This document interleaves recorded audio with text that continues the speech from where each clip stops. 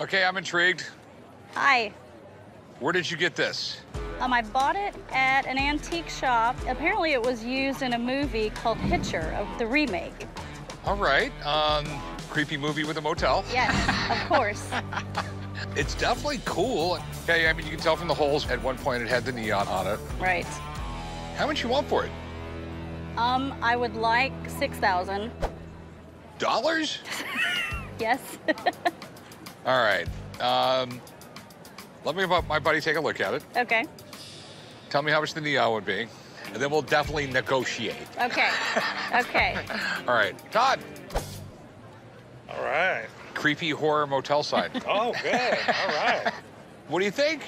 This is porcelain, which is a real plus. Porcelain signs are really desirable, and that really says that it's old. The thickness of the porcelain shows that it's from the 50s. The older porcelain signs actually are thicker. It needs to be cleaned up, polished, new hardware, new neon, transformer. I even have one that can make it blink or something like that. Okay, because she was saying that it was used in the, what was the name of the movie? The Hitcher.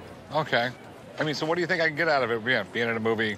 So with the provenance of it being in a movie, in its current condition, I'd say it's worth $5,000 all day long. Okay, how much would the new neon and like cleaning it up cost me?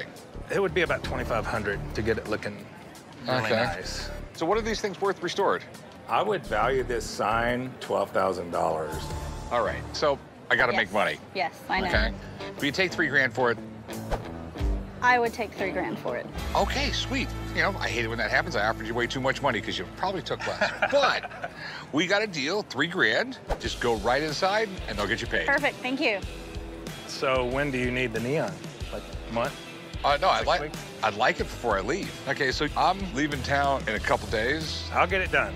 You can count on me. What I think I'm gonna do is watch the movie and see what color it was in the movie and maybe just match it to that for its value. That is perfect. Yep. All right. All right, let's load it up.